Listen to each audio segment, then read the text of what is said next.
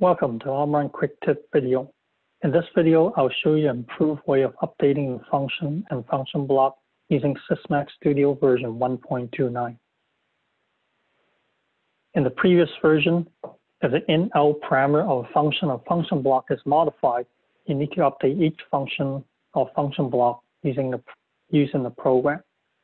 It takes time to update each function and function block if it was used many times in the program.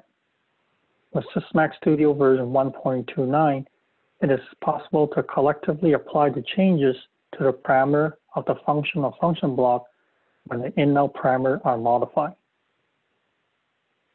Here's an example. You have a function block called test1. I'm going to change the name of one of the parameters from latch to reset.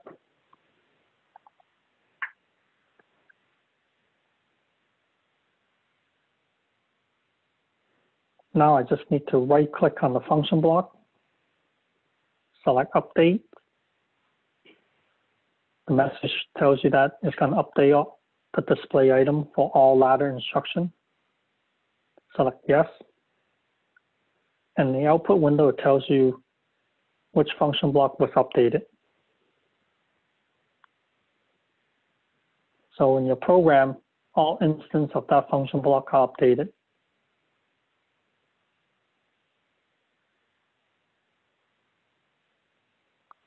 Thank you.